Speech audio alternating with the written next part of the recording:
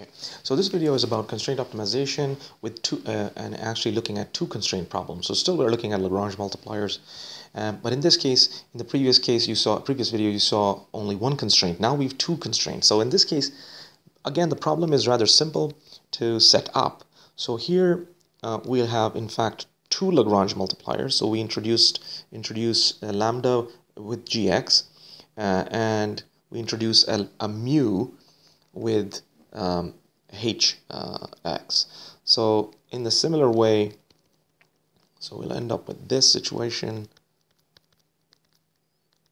Okay, I'm sorry, plus mu times hz, and of course then you have g equals k and h equals c. So to that problem then we need to find, of course, find x, y, z, lambda, and mu. So that would be our objective. So let's look at a quick example. So here's the example. So we want to find the maximum minimum values of fx, y, z equals x plus 2y plus 3z on the curve of intersection of the plane x minus y plus z equals 1 and the cylinder x squared plus y squared equals 1.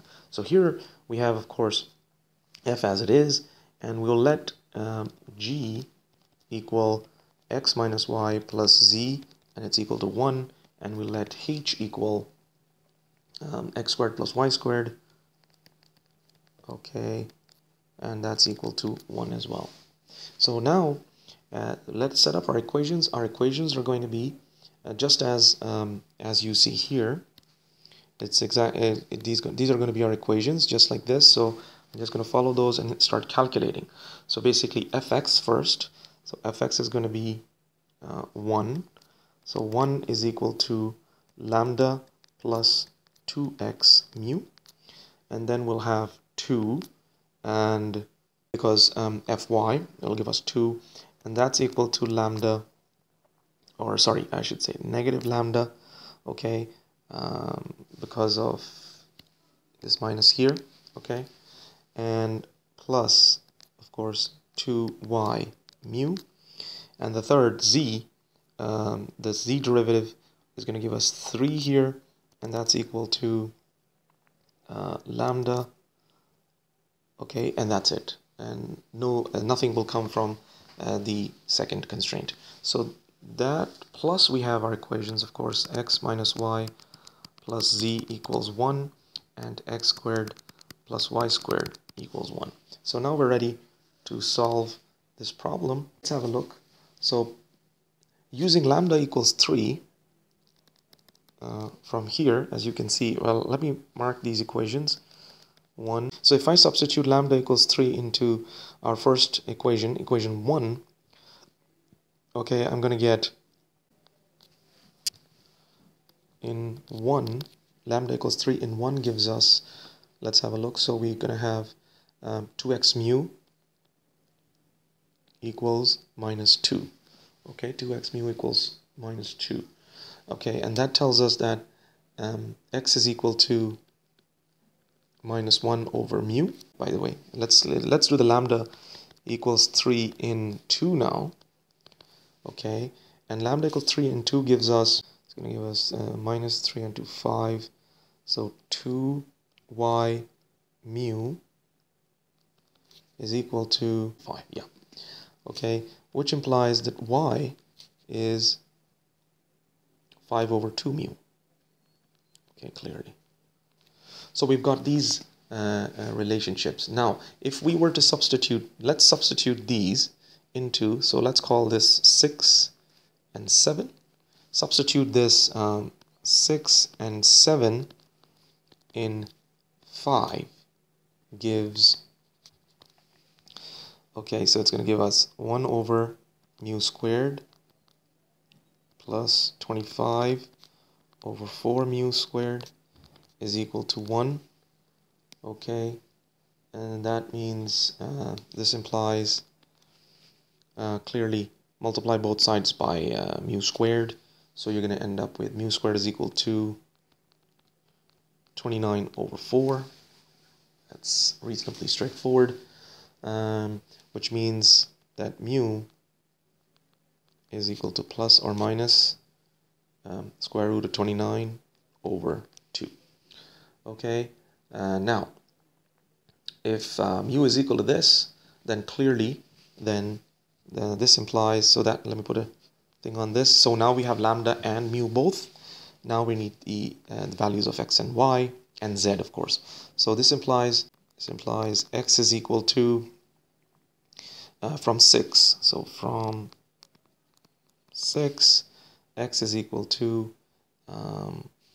minus plus, okay, because when you put the positive value, it will become negative 2 over square root 29. So it will be just upside down. And similarly, y, okay, similarly from 7, okay, y is going to be equal to plus or minus.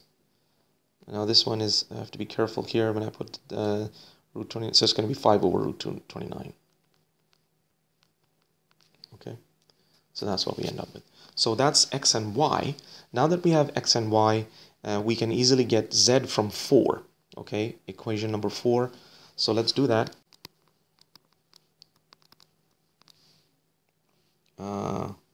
Subbing in this x, this y, and let's not forget the lambda equals 3 here. Okay, that's so from 4, subbing in the values of x and y, we see that z, it turns out to be, okay, so let's see, it's going to be 1. That's going to give you plus minus 2 over root 29 minus 5 over root 29. Okay, and that's it. Yes, and that's going to give us, so basically what we're going to have is 1 plus minus 7 over root 29. F, remember, so we have our value of z, so this implies z is equal to this, so let's put a square on that. Now this means, therefore, f of minus plus 2 over root 29, y is 5 plus minus 5 over root 29, and z is minus 1 plus minus 7 over root 29. So when I substitute these values in, I'm going to get the following. So and these are in the original function, of course, if you remember, that's the x plus 2y plus 3z. Okay, so x is as it is, so it's just minus plus 2 over root 29, and then plus twice, so plus minus twice means 10 over root 29. Okay, and then we'll have 3 times these values, so it'll be minus 3, okay, plus or minus 21 over square root 29. Okay, and that's going to give us essentially here 3 plus minus square root 29. Okay, you can check that, and if you want, you can of course calculate. Now the maximum value, of course, is 3 plus. So clearly,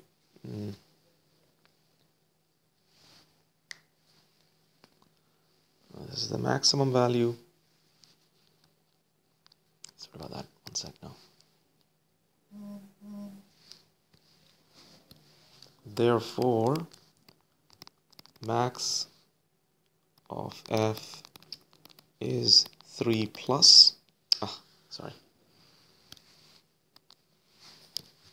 3 plus square root 29, and min of f is 3 minus square root 29.